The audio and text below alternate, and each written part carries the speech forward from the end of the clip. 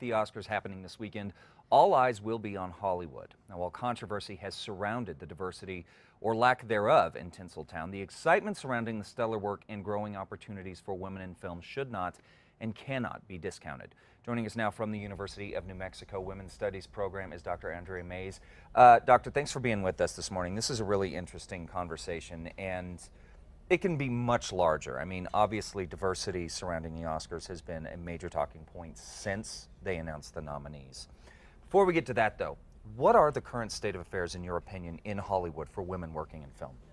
I think that the issues that are being dealt with in this year's top categories for women are also the issues that women are facing in Hollywood and in general. If we think about Jennifer Lawrence's role in Joy, we think about women in business and underrepresentation in CEO roles. If we think about Brie Larson's amazing performance in Room, we think about issues of safety and violence against women. And of course, there's also Jennifer Jason Leigh's role in The Hateful Eight, where she is the only woman in the film and a tremendous amount of violence is being visited upon her.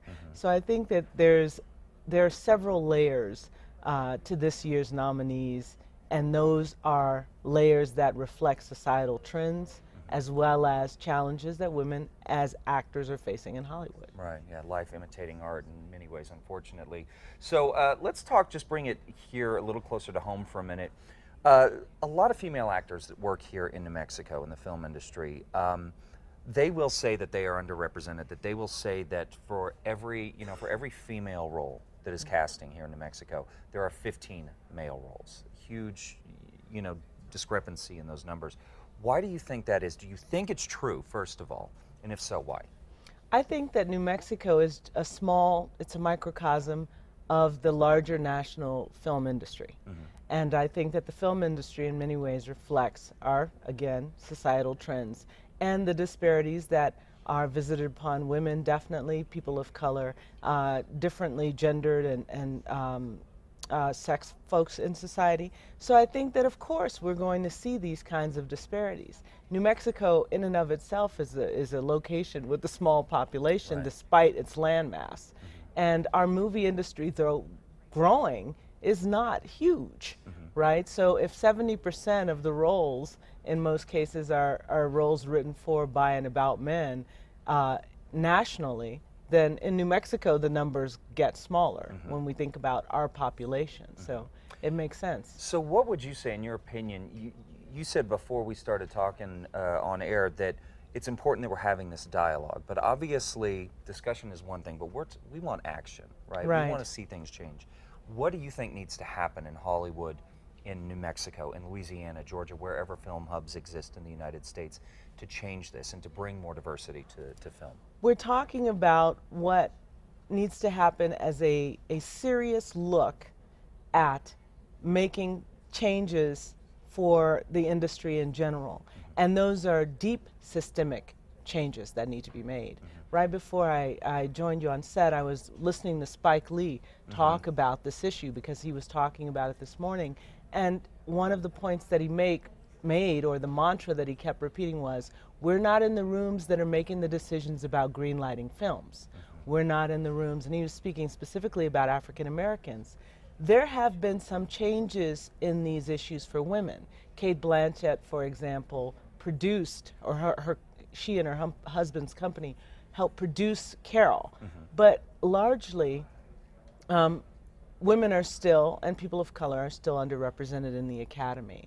And the Academy is the location of connections, and it's the zeitgeist, if you will, that makes these decisions about what we're going to see in our movie theaters. Yeah, absolutely. So before we run out of time, Andrea, of course, I've got to ask you predictions on some of the biggest categories. First of all, Best Actress. Who do you think is going to take it? Best Actress, the sentimental favorite that I haven't actually heard anybody call that is Charlotte Rampling, who has recently returned to screen, to the big screen.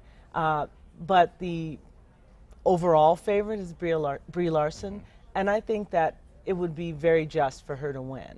I don't think, however, we can ignore the performance delivered by Cate Blanchett again. I mean, her career is phenomenal, and she always delivers a transformed performance. Yeah, you never see the same. You never see the same person. No, you don't. Best actor, who do you think is going to take it? I think that the sentimental favorite would be Leonardo DiCaprio.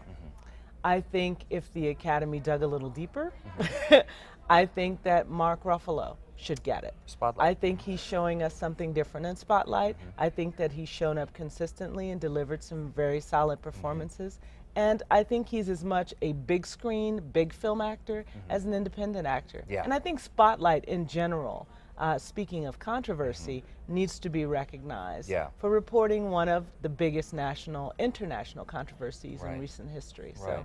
And then last, of course, the big one, the big award of the night, Best Picture. Who has it?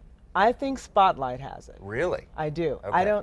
I appreciate the other films in the Best Picture category, but I think in terms of the importance of the story, the Academy would do well to recognize it. Okay, Yes. very interesting. Yeah, of course, it won the SAG Awards, I think, for Best Ensemble Cast, or Best Acting for a Company. So we'll see. Of course, Sunday night, all will be revealed. Interesting conversation, Andrew. I'd love to continue it more on the show. For a full recap on this, guys, head over to casa.com. Thanks for your time this morning. Thank you for inviting me. Absolutely.